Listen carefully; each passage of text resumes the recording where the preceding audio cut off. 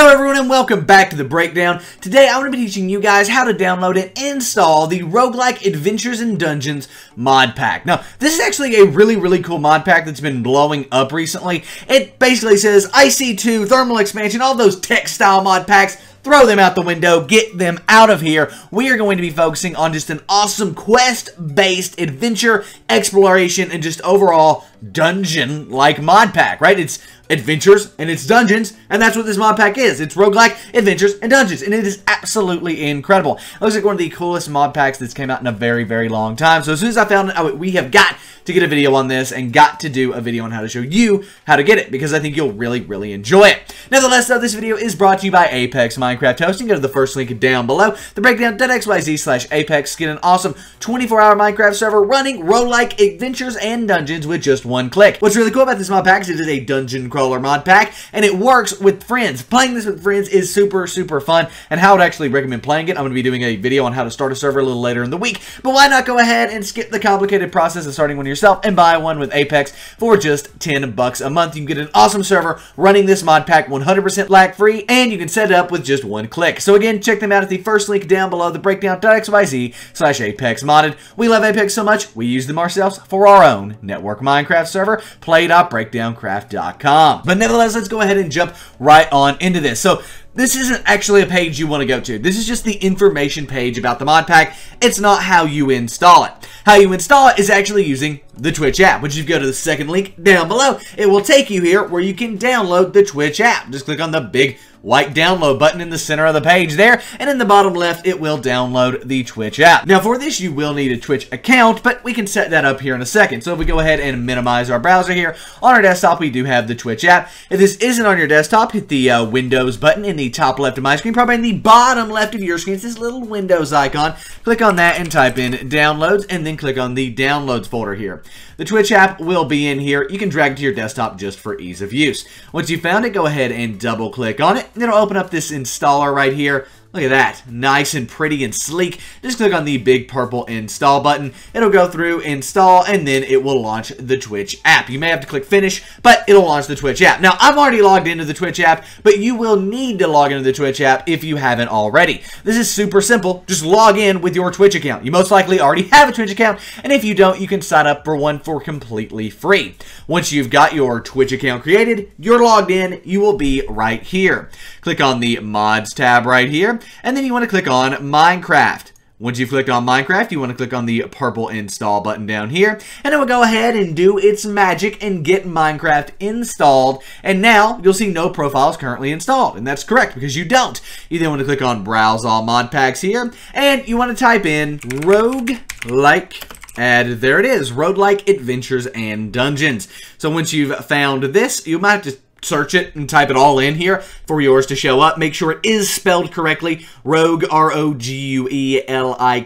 for Roguelike, and then Adventures. So once you've typed that in, this will pop up. As you can see, it's a mod pack with over 250 quests, tons of characters, new structures, Twilight Force, all sorts of stuff. An adventure-based mod pack. Go ahead and click on the purple install button, and it will automatically begin installing and downloading Roguelike Adventures and Dungeons. I will see you once it is installed. It's got a ton of stuff to download. As you can see, over 3,000 files it's copying there. So this might take a minute, but I will see you once it's done after a convenient jump cut. And I must say, for a mod pack, that installed pretty quickly. So there we go. Roguelike Adventures and Dungeons will eventually finish installing. And when it does, you'll have this purple play button. Click on that purple play button, and it will open up the Minecraft launcher that we all know and love. After it downloads, of course. But once it is open here, you will need to log in to your Minecraft account. There we go. Launcher is now open. And as you can see, we do need to log into our Minecraft account here. Now, this is going to be the same information you use to log into Minecraft.net, the default Minecraft launcher when you just want to play Minecraft Vanilla. And the reason for that is because this is the vanilla Minecraft launcher. This is from Mojang. This is theirs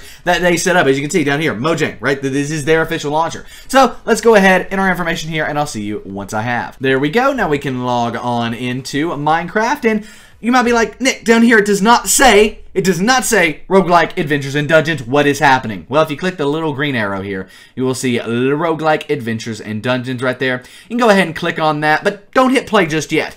click on the 3 lines up here in the top right, and then come over here to launch options. Then we want to come down here where it says Roguelike Adventures and Dungeons, click on that, and then I'm going to do a few things. First, I'm going to change my resolution just because I want you guys to be able to see whenever I'm in game, and then we want to come down here to where it says JVM arguments. Now, next to RAM, this is actually not a super resource-intensive mod pack, so you don't need to run it on 6 gigabytes like you do some of the more tech-based mod packs. You can actually run this on like 4.5 gigabytes of RAM, right? You could probably run it on less, but we're going to do 4.5 gigabytes just to be safe. Once you've changed that from 3,000 or 3 gigabytes to 4,500 or 4.5 gigabytes or whatever you want to do not lower the RAM. But once you've done that, go ahead and click Save. And then come back over to News, just confirm one more time that Roguelike Adventures and Dungeons is selected, and then click Play. Now, as with any mod pack, it is going to take a while to launch the first time you launch it up.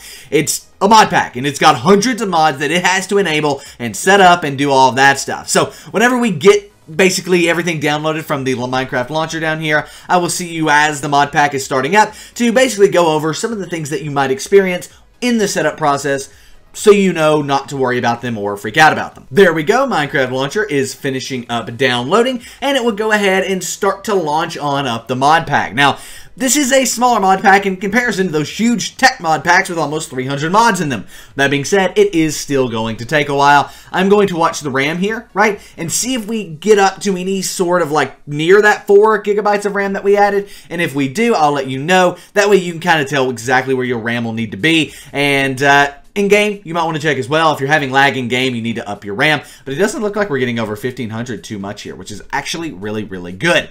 Nevertheless, I'm going to go ahead, let this happen. One thing that might happen is it might start not responding. Basically, you get this circle on your screen, like something's loading, and then Minecraft will say not responding. If that happens, don't freak out about it. Just let it happen. Let it go through. Don't worry. It'll just work itself out if you just sit and wait. So, nevertheless, I'm going to go ahead, let this start up, and I will see you on the Minecraft main menu. And there we go, and in the startup process, we actually never went over 2 gigabytes of RAM used. And what that means to me is that you're not going to have any issues running this mod pack on 3 gigs of RAM, which is what it was by default, which is kind of surprising. Typically, you have to raise the RAM, and this one, you should be okay. But I don't think there's any doubt that the mod pack has started up here. But if we just go ahead and create ourselves a new single-player world, we'll just leave everything as default there and click Create. It'll go ahead and launch us on in here, and we'll be able to see that, in fact, the mod pack has installed, and we'll be able to start adventuring and dungeon crawling. I'm actually excited to see this mod pack. This might actually be a really fun mod pack for even me to play. I don't know. We'll see what happens, but nevertheless, if you guys are looking for an incredible Minecraft 1.13.2 plus server or an incredible Skyblock server, play.breakdowncraft.com is the one for you. It's been in the bottom left of the screen the entire time, and it's just an incredible Minecraft server that we've put a ton of work into. Now, we've joined into the game here.